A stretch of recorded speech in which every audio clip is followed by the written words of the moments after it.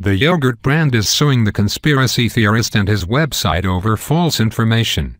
Chobani alleges InfoWars fabricated stories about its CEO, Hamdi Ulukaya, and suggested the company was linked to a sexual assault case involving 3 refugee children. On April 11, InfoWars released a video accusing Chobani, which employs 400 refugees, of importing migrant rapists. It also claimed the yogurt maker covered up the sexual assault case in a left-wing agenda effort. But according to a report by the Idaho Statesman, police and prosecutors said the conspiracies were mostly false, that there was no rape, no knife was present, and authorities followed proper protocol.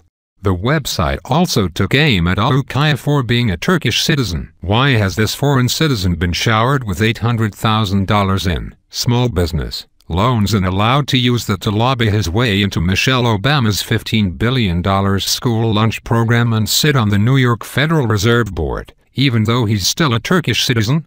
According to the Statesman, the lawsuit alleges Chobani reps repeatedly requested Alex Jones and InfoWars remove the inaccurate coverage, but to no avail. Chobani claims InfoWars violated the Idaho Consumer Protection Act by knowingly misrepresenting facts that were harmful to its business. The company seeks at least $10,000 in damages, attorney fees, and punitive damages.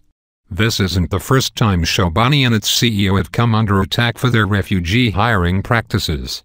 As Fast Company reported last month, Ulukaya's actions have invited death threats from far-right critics.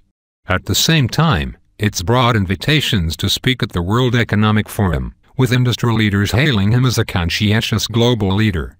You have to lead by example, Ulukaya told Fast Company.